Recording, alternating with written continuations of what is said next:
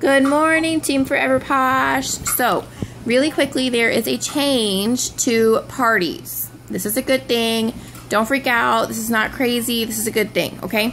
So, when you go in your virtual office and you create an event, it asks you to put in a hostess name, correct?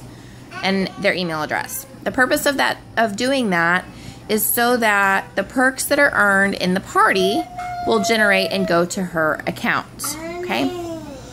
So before, if you had your hostess cart already in the party, your hostess couldn't then go on her computer and make a cart and add what she wanted and yada, yada, yada, right? It became complicated and you had to go in through the backside and blah, blah, blah, blah, blah. Okay, so this is gonna alleviate that.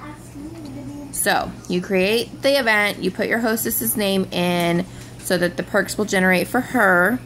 Then the people place the orders, you submit the carts, and you close the party. And you're going, wait a minute, but my hostess didn't order. All your hostess has to do is go to your website and place an order. And she can then use any and all of the perks, if she would like to, that she earned during that party. Okay? That's it. Remember, it doesn't matter. It's not a tiered thing anymore. Like, it doesn't matter if your hostess hits 300 or 400 or 500. That doesn't give her any more perks.